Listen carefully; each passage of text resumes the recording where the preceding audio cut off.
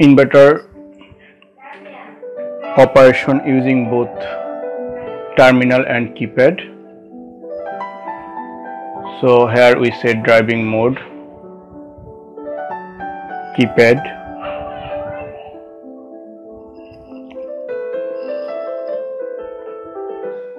and frequency mode, terminal.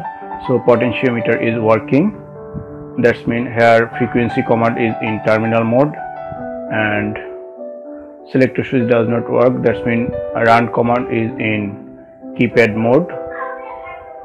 So we run forward, inverter is running and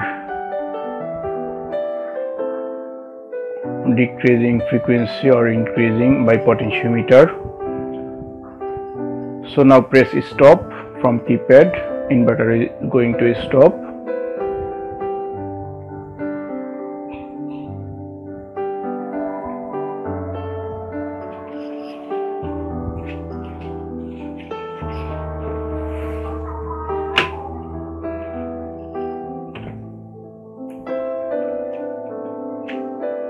Her driving mode is keypad. We want to now set it terminal.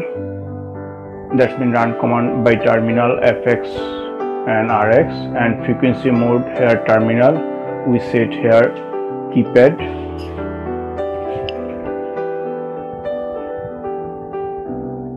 Now frequency mode is keypad and run command is in terminal.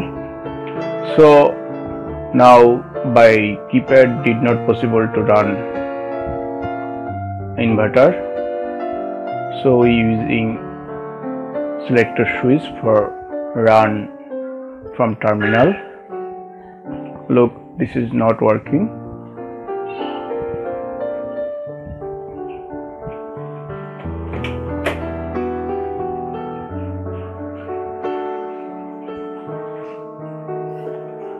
Higher frequency possible to change by keypad.